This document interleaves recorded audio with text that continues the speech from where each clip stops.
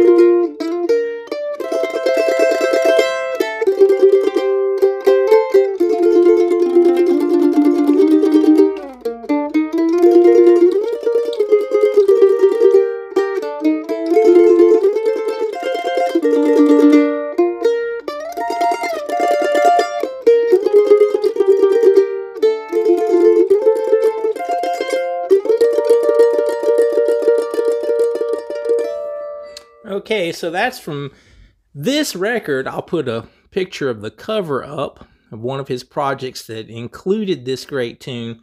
And we can learn a lot here. It's a fun waltz to play. So at its core, we're seeing a lot of B flat double stops. If we were playing that scale, start here for B flat and move on. Look what we have there, open D, that's the major third of the chord, and then the root note of B flat. The next chord of that chord scale would be a C minor. We don't always even think of the chords that those double stops would represent. You could just look at it as shapes.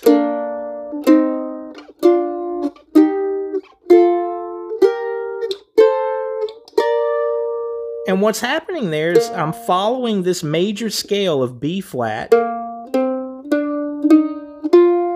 starting on the 3rd fret of the G string and playing that scale shape that everyone should be really familiar with. I have a video up about that potentially being the most important shape that we ever learn. So watch how he weaves in and out here. We start out very much with an arpeggio feel with 2 fingers. We could play a B flat arpeggio here, B flat, open D string, then the 5th of the chord, which is an F note. I'm playing that on the 3rd fret of the D string, and then the root note of B flat. We're starting there, and he used a series of chromatic notes to lead in to this B flat double stop on the 1st fret of the A string and the 3rd fret of the D string.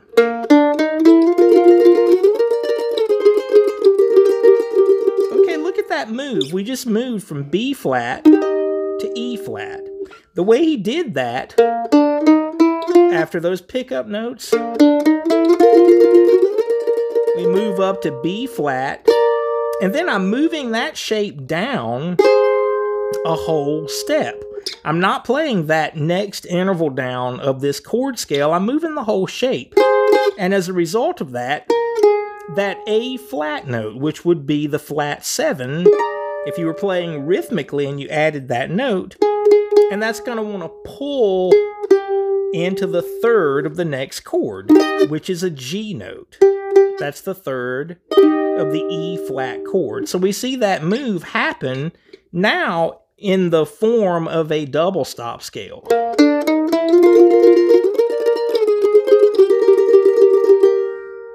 So now we're on the E flat. Here we go.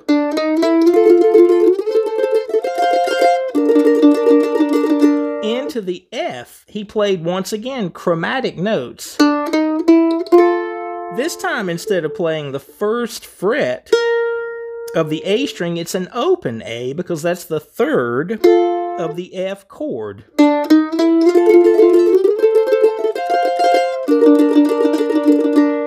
So we're just swapping inversions. There we have a B flat and an F note. Then we have a C note and an A note.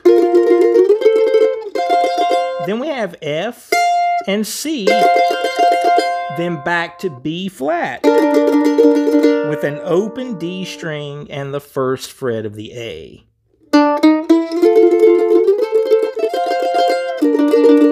So we've played through all three of those chords, B flat, E flat, and F. Let me go from the top.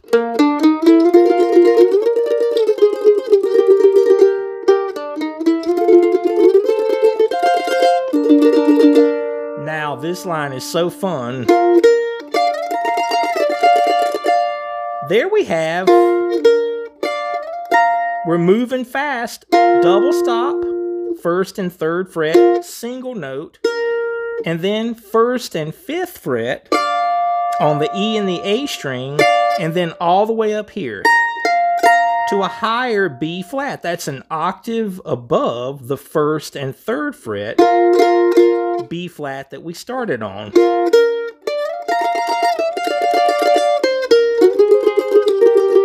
There we see that same move again to get back to E flat.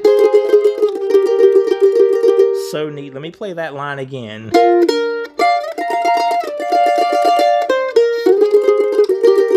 So we have two single notes.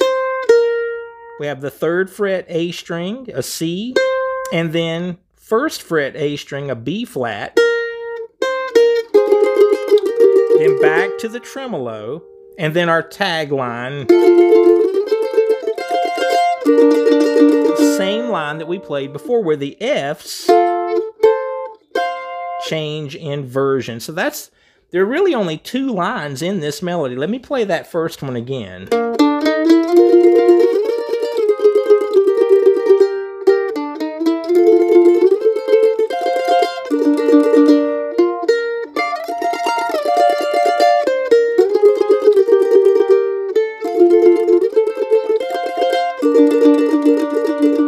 So you would repeat that line another time to set ourselves up for the line that goes into the E flat. Let me play through this section, then we'll break it down.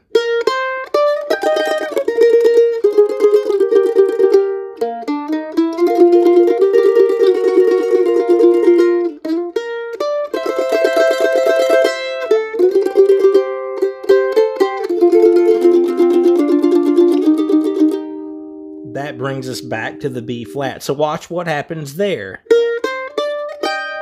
Right up the scale.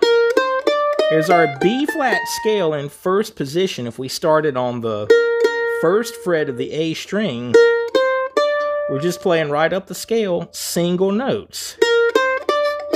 Once we get to this higher E flat than he's used at any point so far,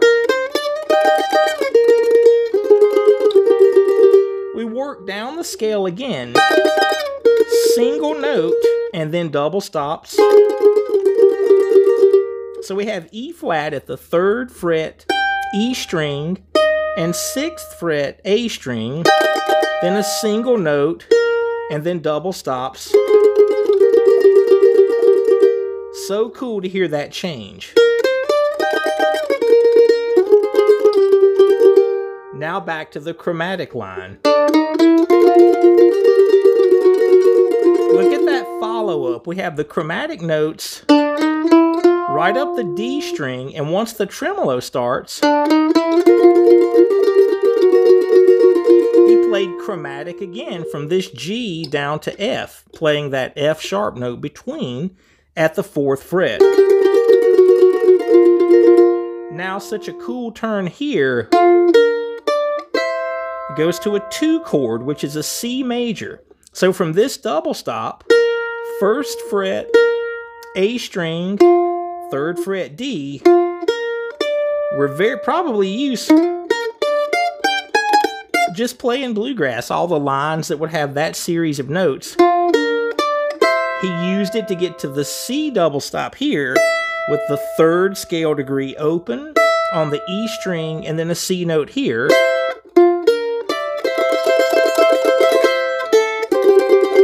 Now on that line, I use an open string, open A, to shift into this double stop. Another option there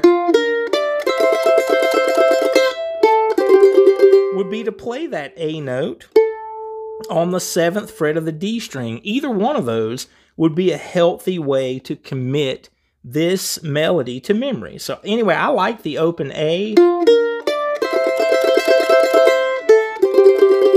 And now, back down to this F position, open A, 3rd fret D, and we walk down to that.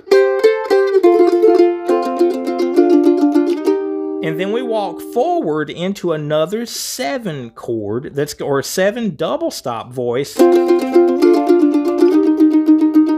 we're landing on the 5th fret of the D and the 8th fret of the G. Let me go through that line again from the 2 chord from the C.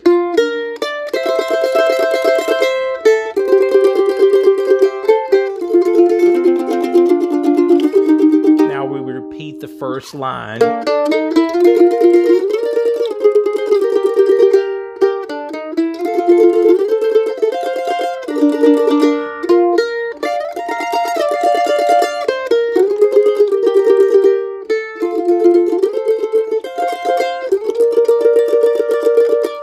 Tag the tune instead of the double stop here. Maybe go up to the 5th and the 8th fret, which you would certainly recognize from playing a B flat chop chord.